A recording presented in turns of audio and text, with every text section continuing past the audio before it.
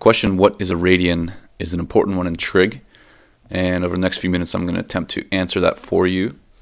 This is probably one of the first videos you're going to watch as a trig student because radians are super important. They're just another way that we're going to measure angles. We're all used to measuring angles by degrees, but this is 30 degrees, maybe this is 90 degrees, things like that. This is 180. But you can also measure them using radians, and a lot of times radians is a little bit easier to use because it has this nice relationship with radius, which is sort of what the word sounds like. So I'm going to record this one pretty quickly, and then I'm going to do 3 other quick ones about how to convert degrees to radians and how to draw angles in standard position and how to figure out some other stuff with just some basic angle questions. And then after you watch those 4, you should probably get into the unit circle. So first and foremost, every time we look at these angles, right, we're often going to see that Greek letter theta being described as the angle variable. And what I want to do is present a scenario where this radius, whatever length it is, I'm going to set this length of the arc that it opens up to the same distance. So in other words, the distance from here to here along that curve is exactly the same as the radius down here. And under that scenario, that's obviously very unique, where this radius is the same as the arc that this angle opens up to. Alright, that scenario is the only scenario where we can talk about a radian. Alright, the radian is, in this case, the degree measure, I shouldn't say that, the angle measure that describes this scenario. In other words, 1 radian is equal to the angle that it takes for this arc to be exactly the same as the radius of the circle. Alright, so 1 radian is about equal to, and this is not probably something that you're going to use a lot, but it's about equal to 57 degrees. So you can see that if we multiply 57 by 3, we're going to get slightly under 180 degrees. And I'm sure that you know that this distance from here to here is 180. It's half of a circle. All right, so we're going to come back to this in a second and really try to hammer home these 4 basic sort of points, right? 0 radians, pi over 2 radians, pi radians, 3 pi over 2 radians, and then back again to 2 pi radians. But before I do that, I want to show you this really cool animation that I saw on Wikipedia. So what they do here is they create a circle with a certain radius, right? Radius of r. And then what they're going to do is sort of transfer that up here, curve the radius, and then open an angle to it.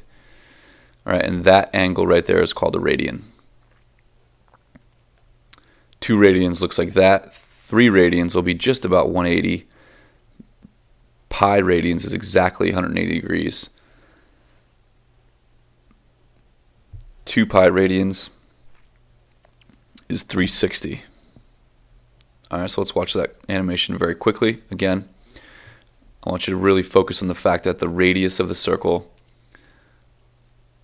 is being extended up into the length of the arc. The radius and the length of this arc are exactly the same. When that is the case, that angle that angle that does that is called a radian. That's the key. Okay, so getting back to this, right? We know that the circumference of a circle is 2 pi r. So let's assume for a second that our radius is 1. All right, we're going to work with the unit circle for much of this unit. The unit circle means that the radius is 1. So then our circumference is 2 pi units, which means the distance from here all the way around is 2 pi. All right, well, we also know that 360 degrees is a full circle. All right, so my claim is that a full circle, 360 degrees, is also equal to 2 pi radians. All right, so what I want to think about now is how we can sort of get radians by itself and think about what it means to be 1 radian. We already said that it's about 57 degrees, but can we make more sense of that and get an exact value? And the answer is yes. So let's set up a quick little equation. 360 equals 2 pi radians, right? So 2 pi radians is equal to 360 degrees. Let's get rid of the 2 pi. If we get rid of the 2 pi by division, I'm left with 360 over 2 pi is equal to 1 radian. Simplify that and you get 180 over pi is equal to 1 radian. All right, and that's really the exact value of a radian, right? And that's how we're going to constantly sort of flip back and forth between degrees and radians using that basic idea. All right, so now if you wanted to try to get this pi over here, you can see that 180 equals pi radians, which you saw in the animation. All right, so we have a scenario, where if I open another radian, it looks like that. All right, so that's another theta, or it's 2 radians in other words. So right here, if I do it again, it comes down here. It's not a great drawing, but I've got 3 radians, and then what's left here is this sort of difference, and that's where we get, like, you know that pi is 3.14. So this is like the 0.14 in there, because pi radians is equal to 180 degrees. All right, and if you double that, you go all the way around the circle. All right, this is pi radians, this is 2 pi radians. All right, and it all comes back to this basic building block where it's the angle that opens up to a subtended arc that is exactly the same length as the radius. All right, so the conversion is going to be in the next video. How do we go from degrees to radians? And that's really the key. So we're going to use this idea that 180 over pi is equal to 1 radian, and then we'll also transfer that to degrees. We'll say that, okay, 1 degree is equal to something that we get from this basic building block. 360 is equal to 2 pi radians. So now in this time we divide it by 360, we get 1 degree is equal to 2 pi over 360 radians. And we simplify that, we get 1 degree is equal to pi over 180. All right, so the conversions are going to be really, really important. Having the ability to go from 1 radian and then 1 degree back and forth, degrees to radians, using that idea.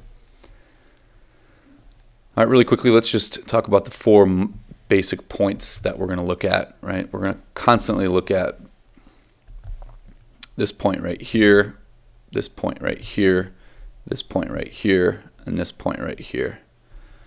Right, and I'm going to put all these degrees in orange. So this is, of course, 0 degrees. This is 90 degrees. This is 180 degrees. This is 180 plus another 90. 180 plus 90 is 270. And then if I come back around again, this is 360. Well, if I talk about these in radians, this is 0 radians. This is, as I said, pi radians. So half of pi stands to reason that it would be pi over 2. Pi over 2 radians. And so I've got pi radians, and then I want to add another pi over 2. So pi plus pi over 2 is 3 pi over 2. You can think about this as being pi over 2, 2 pi over 2, 3 pi over 2, and then 4 pi over 2. We don't say it 4 pi over 2, usually we say it as 2 pi radians. All right, so those are the basics, right? This is quadrant 1, this is quadrant 2, this is quadrant 3, and this is quadrant 4. That's going to be important as we come into our unit circle and we start talking about these reference triangles and 30, 60, 90 and 45, 45, 90. But that's the basic video on what a radian is. As we move forward, our next video is going to be how to do these conversions. So I'll probably use this exact notebook. Thanks for watching.